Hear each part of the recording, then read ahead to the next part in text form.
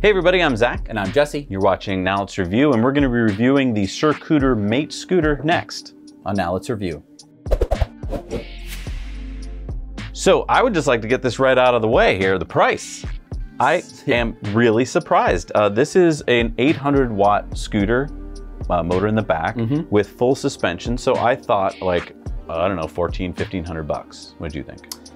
Yes, I was thinking at least $1,000, but this is $699 right now. It was down from $899. Apparently on their website, it looks like one of those prices that is always down to $699. But for that price, it's something to think about. It is. It's got a nice big deck. It's a heavy scooter. So I mean, they call it a commuter, and it really depends on what you're looking for. If you're going on kind of long commutes, then this is kind of the style you might want because it can maybe soak up some bumps. There's some nice features about it, but also keep in mind that it is a heavy scooter. So we've got the handlebar down low right now just to get it in shot, but you can raise it up higher if you want to. Most people would. That does come with its first downside. Yeah. And that is, you know, it's got sort of the typical locky, unlocky thing with the tightening. But what that means is because they chose a round stem for the handlebar, it means that your handlebar can be not perfectly aligned with the wheels. Even when you tighten it?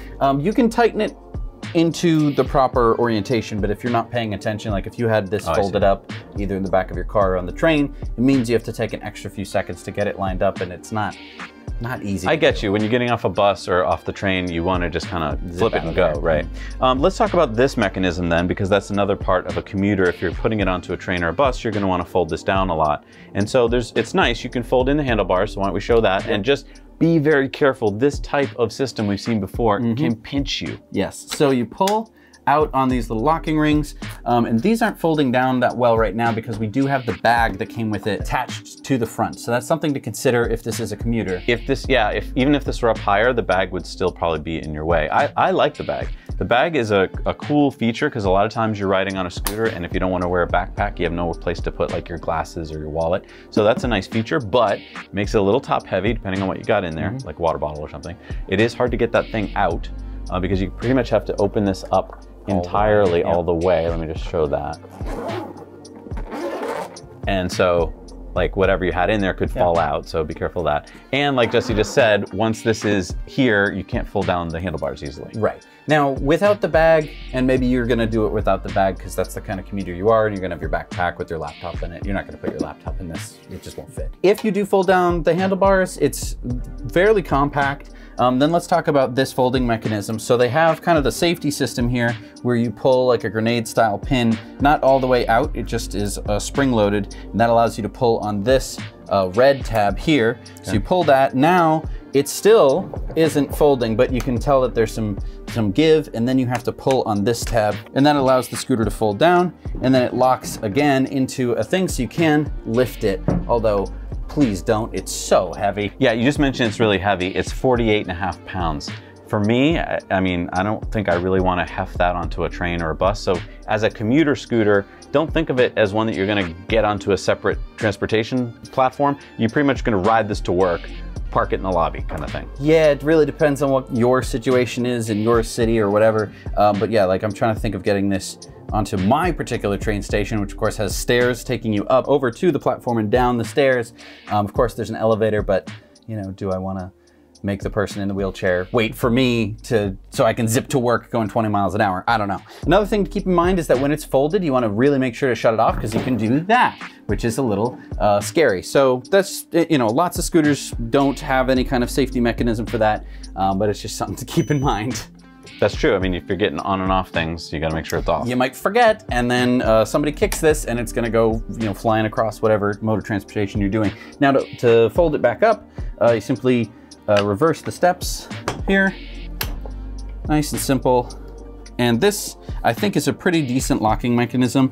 It makes me feel good that this isn't gonna buckle underneath me while I'm riding. But just keep in mind, as a commuter, your hands are full with your briefcase or whatever. And so this isn't a one-handed operation, it's a two-handed operation. Yeah, I think that if this is a commuter, this is probably an in-city commuter where this is like just a vehicle as opposed to an intermodal system of transportation within your city, you know, getting on buses and subways like that. So let's talk about lighting. It's got these really cool turn signals on the side. Not particularly bright. I don't know if you can see this. We're in a fairly bright room, but in direct sunlight, there's no way anyone's gonna see And you are down low, and you gotta think the person that you need to tell that you're turning is behind you. So, you know, it's nice that they're there, but I don't know how useful they are. Kind of a fun thing. And now can you turn on the headlight for me? Yeah.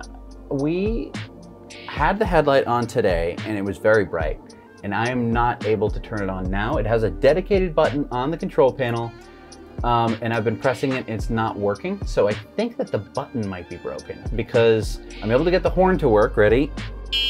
Woo! Nice and loud, which is part of the same assembly, but I can't show you the light. So I don't know if something broke.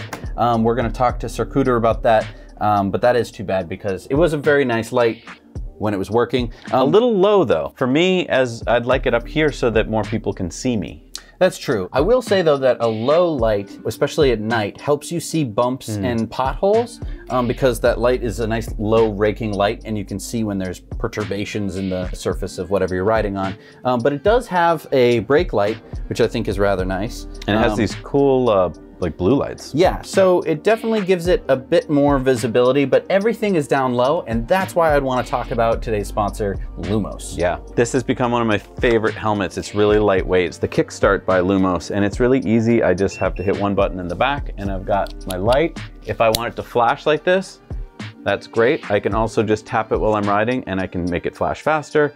I can make it solid. So that's really easy to use, and you definitely want a nice helmet when you're riding a scooter. Please don't ever ride a scooter without a helmet. I've heard of way too many injuries for that. And the other thing, if you're looking for really good head protection, is to look for MIPS, M-I-P-S. And Lumos has these helmets as well. You can tell because they, first of all, put a MIPS sticker on it, but it also has this interior liner which allows the helmet to kind of slip around your head. A big problem when you get into an accident is not just the blunt force trauma, it's also the fact that a helmet, while saving your head, is gonna get kind of caught on like the pavement or something, and it's gonna jerk your head, and that's gonna hurt your brain. MIPS will allow the helmet to do the jerking and your head to stay relatively safe in an accident. So that's just something, a little PSA, I want you all to stay safe. Wear a helmet, guys. But back to some stats for this. So the 800 watt motor in the back. They claim that it's 800 watt capacity. I'm guessing that it's in the 500 watt nominal area, although it did feel quite powerful powering up that hill. All right, there's eco mode, standard, and sport on this. I was riding a lot in standard today and it felt really good. Going up hills was no problem. Yeah, they're just 3 different speed modes. Eco, I think they do actually limit the motor torque, but then it gets you up to around 8-ish miles an hour. Standard gets you up to around like 18, and turbo gets you up to like 21, which is a nice cruising speed. Actually 28 miles an hour if you want to unlock it. It depends on your jurisdiction. Oh, unlock it. Yes, so depending on where you are, you can unlock it if you want to and go up to 28 miles an hour. That's up to you. Yes. What we found out going downhill, it's got not only, you know, standard brakes, the disc brakes, but it's got regen braking, which is very, very nice. Means you're gonna put a little bit of energy back into the battery, but it's also gonna reduce wear on the brakes, which is really nice because that could either lead to brake failure at some point or just more maintenance. So it's nice that for, I would say, slower braking applications where you have the time, a slight squeeze of either of the 2 brakes is going to turn on the e-brake, and that's a very nice feature. And you're probably wondering about the range. 25 miles is the stated range, and look, it really depends on so many factors. It depends on how flat the surface is, how many hills, how fast you're pushing it, and how heavy you are. And how heavy you are. Now this will hold up to 440 pounds. I mean, so this is, if you're on the heavier side and you need a scooter that'll take you, this is a really good stat. And let's talk about the 440 pounds for a minute, because I stood on this thing, and normally with scooters with dual suspension, you step on them and there's a little bit of squish. I stepped on this and it acted like there was no suspension at all. So I'm feeling like both the front and the rear suspension was tuned for that 450 pounds, which is very cool if you weigh 450 pounds and you want a scooter that can actually accommodate you, because a lot of the dual suspension scooters that you step on, they're gonna squish a little, and if you weigh more, they're gonna squish more, and it could be to the point where you're just bottoming out the suspension, and it's gonna feel very uncomfortable if you're riding it. So this, I think, is tuned either for a much heavier person than me, or it has really bad suspension. And I can't tell you which, because Zach and I would need to ride this together. Right. And speaking of riding together, you could ride this as a two-person scooter. You know, I don't recommend it. Don't do that at all, but in a pinch, but people do it, and I do see them this do would it. be the scooter to do it And with. I see them wipe out all the time Right. on the internet, and it's usually funny, but it's not because they're hurt. Right. One of my favorite things about this is that it's got these really nice gnarly tires, 10-inch solid tires, which means there's no air. And okay, it won't soak up the bumps as well as it would with pneumatic tires, but you'll never have to worry about replacing an inner tube. And now that we've been doing this for a few years, we've replaced a lot of inner tubes. And let me tell you, it isn't easy. Especially on powerful e-scooters, the inner tubes pop all the time. Right, because you're putting so much torque that there's a lot of slippage between the tube and the tire wall. And if there's any like sand or grit in there, it can just rip them and pop them. So I'm actually glad that you're not gonna have to really worry about this. Yeah, I mean, what you're losing in comfort, and for sure you're losing something in comfort, but you're gaining in just peace of mind. Yeah. Yeah. One less thing to worry about. We've popped the scooter tires and they're a bear to fix. Yeah. They're awful, and you're almost always gonna, be popping one of the motor ones, because again, the torque Right. is gonna pop the motor one. And you can watch our video on that. Yeah, if I had to never do that again, that's what I would choose. So having a solid tire is excellent. 5 to 6 hour charge time. So basically at work, you can charge it up and probably have a full charge on your way home, and the same thing at home at night. So talk to me about this throttle, because this is a very different throttle than I've experienced before. It's a thumb throttle, but it has a very long throw. How did you like it? It took me a little bit of getting used to. This is definitely a new throttle that I haven't seen before. It doesn't feel particularly nice. So this is like a hair throttle. What do you mean hair throttle? It doesn't take much force at all to push it. Oh, okay. But it has a ton of throw. I would say that's what, like 2 inches? At least 60 degrees of throw. So you're taking your thumb from behind your hand to in front of your hand all the way. You kind of have to choke up on the throttle to get it to go all the way. And that can be annoying, but it does give you a lot of granularity in your speed control. A lot of, especially thumb throttles, I feel like are kind of like, woo, woo. Right. This one felt very granular and linear all the way up. So that is a nice feature. It doesn't feel particularly robust. I feel like I could snap it if I wasn't being careful. Yeah, it could get caught on something. I agree with you. Like It's this, big and long. If this gets and snapped, exactly. and- I wish it were metal. I really do. As plastic, it shouldn't be. It does have cruise control.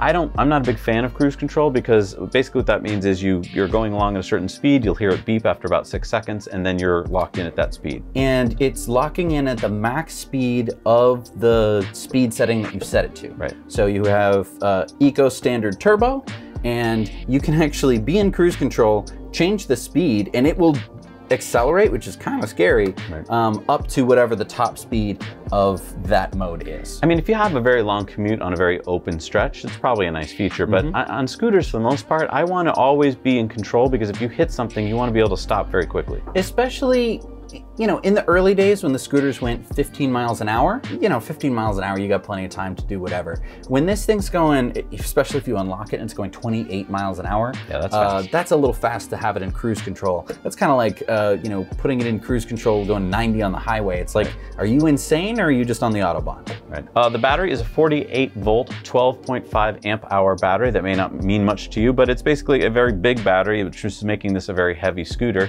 but that's what gives you the range. And what gives you the power. I would say, yeah, for the price, I'm very impressed. When I bought my first electric scooter, it cost $600. This costs $100 more. My scooter back then had a 250 watt motor. This has up to 800 watts. The range on mine was like 15 miles. This again claims 25. Is the build quality amazing? No, but you're getting a lot of value out of this thing. And I think that along with the solid tires, which was an excellent choice, makes this definitely something to consider if you're looking for a cheap commuting option and you don't want to have to buy a car. Yeah. So check out the link below down to Circooter and see if this is the right fit for you. They've also got some other models as well, especially if you're going to go off-roading. They've got those models down there. Thank you so much for joining us today. We'll see you next time on Now Let's Review.